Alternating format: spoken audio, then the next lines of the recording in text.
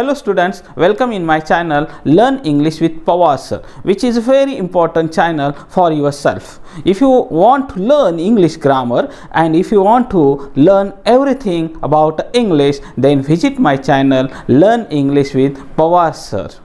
Good evening students. Today we are going to learn about active voice and passive voice. तर you know that active voice and passive voice is called a chain voice. Yes, okay. आता तुमच्या लक्षात आलेला आहे chain voice is a very important for every exam. प्रत्येक परीक्षेसाठी chain voice या ठिकाणी महत्त्वाचं आहे. पण आता आपण या ठिकाणी थोडंसं वेगळ्या पद्धतीचे chain voice शिकणार आहोत विद्यार्थी मित्रांनो. Double passive voice. काय? Double passive voice. अशा प्रकारच्या वाक्यात आपणास दोन क्लॉज चे passive voice करावं लागतं. दोन clause. But you know that clause is a part of a sentence, right? Clause is very important for every one. Clause प्रत्येकासाठी महत्त्वाचा आहे. आपल्याला बघायचं आहे की या ठिकाणी क्लॉज म्हणजे काय तर उपवाक्य. आपण क्लॉज या ठिकाणी शिकत नाही. मागच्या व्हिडिओमध्ये मी तुम्हाला माझ्या याच्यामध्ये शिकवलेलं आहे की क्लॉज म्हणजे काय. लक्षात तर तुम्ही ते पाहू शकता. तेव्हा जे पॅसिव्ह वॉइस करावं लागतं. मग पॅसिव्ह वॉइस करण्यासाठी आपल्याला डबल पॅसिव्ह वॉइस कसं करायचं आहे, बरोबर. म्हणून आपणास सोयीसाठी डबल पॅसिव्ह वॉइस म्हणूया. आपण काय म्हणूया त्याला, सोयीसाठी आपल्याला काय म्हणायचं आहे, double passive voice, right. Sita road the letter and posted it. बघा, in this sentence you will find there Sita is a subject, wrote is a verb and the letter is a object. Okay, this is a complete sentence.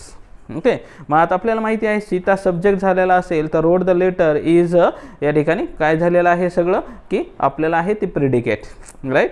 पण आता या ठिकाणी याच्यामध्ये the letter object आहे. पण दुसरं वाक्य बघा, पोस्टेड इट म्हणजे सीता पोस्टेड इट म्हणजे Sita posted the letter. It means what, the letter, right, बरोबर. मग आता कसं वाक्य करायचं आहे तर एकच ऑब्जेक्ट आपल्याला घ्यायचं आहे, the letter.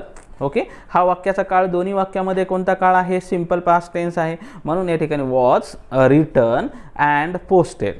Okay, the letter was return and posted bye Sita. काय नाही, the letter was return and posted bye Sita. बघा, आता दुसरं वाक्य बघूया आपण. ही purchased the book and read it.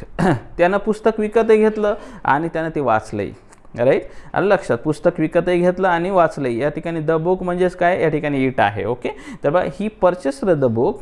Okay, मग कसं करायचं आहे, the book was purchased. The book was purchased कारण it is a simple past tense. Purchased is a simple past tense. मग आपण काय करणार, the book was purchased and read by him. read by him. हीचं काय झालं या ठिकाणी द्वितीय विभक्ती हिम झालेली आहे. बायच्या नंतर आपण हिम घेतलेला आहे. आलं लक्षात. बघा, आता तिसरं वाक्य बघूया. शी opened the shop and cleaned it. तिनं दुकानही उघडलं. काय लक्षात, ती दुकानही उघडले बघा तिनं आणि क्लीनही करायला लागली आहे. ठीक आहे नाही, दुकानही उघडलेलं आहे, क्लिनिंगही चालू आहे. म्हणजे द शॉप, ठीक आहे नाही, काय लिहिणार आपण, the shop was opened and cleaned bye हर. ठीक आहे नाही, the shop was opened and cleaned bye her. He looted the shop and look away many things. ठीक आहे ना, टुक अवे मेनी थिंग्स म्हणजे बऱ्याच वस्तू तिने घेतल्या. The shop was looted. The shop was looted, दुकान लुटल्या गेलं. The shop was looted, many things wear taken away by him. Okay, the shops was looted and many things wear taken away by him. त्याच्याकडून बऱ्याच गोष्टी घेण्यात आलेल्या आहेत. तर विद्यार्थी मित्रांनो, ह्या सगळ्या गोष्टी आता तुमच्या लक्षात येत असतील. तर passive verb plus preposition. Active वॉइसमध्ये preposition वापरल्या जातं, राईट. पॅसिव्ह वॉइसमध्ये ते प्रिपोजिशन आपण काढून टाकू शकत नाही. काढून टाकायचं नाही, राईट. काढून टाकू शकत नाही, आहे की नाही. मग ते प्रिपोजिशन आपणास वापरावंच लागतं. वापरावंच लागतं, लक्षात. ते काढायचं नाही. जर तुम्ही काढलं तर वाक्य चुकण्याची संभावना जास्त असते. म्हणून लक्षात ठेवा, काढायचं नाही. ओके, तर बघा, आता मी सांगतोय वाक्य कशा पद्धतीने करायचं आपल्याला. माय मदर लुक्स आफ्टर मी. माय mother looks after me. Okay, आता या वाक्यामध्ये तुम्हाला काय दिलेलं आहे, लुक्स आफ्टर देण्यात आलेलं आहे. लुक्स आफ्टर, लुकच्या नंतर आफ्टर वापरलेला आहे. तर कसं करायचं आहे बघा, वाक्याचा काळ हा सिंपल प्रेझेंट टेन्स आहे. म्हणून पाठीमागचे सूत्रपाठ असणं अतिशय गरजेचं आहे. तर आय ॲम लुक्ड आफ्टर.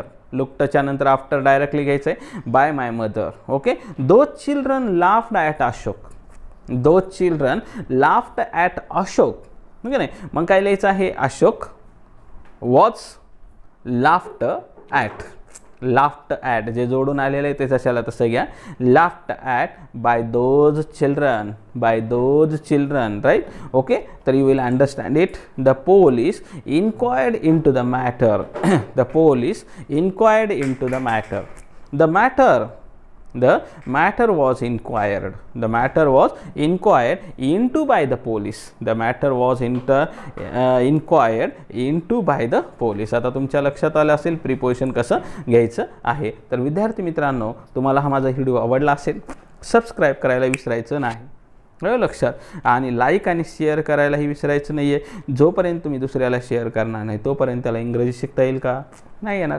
नाही, इंग्रजी शिकण्यासाठी दुसऱ्यालाही मदत करायची आहे, तुम्ही शिकायची आहे, घरच्याला शिकवायचे आहे, फॅमिलीला शिकवायचे आहे, म्हणून सर्व मोबाईलवरून सबस्क्राईब करायचं. ओके, लक्षात आलं तुमच्या. Thanks for watching my video. Have a nice day.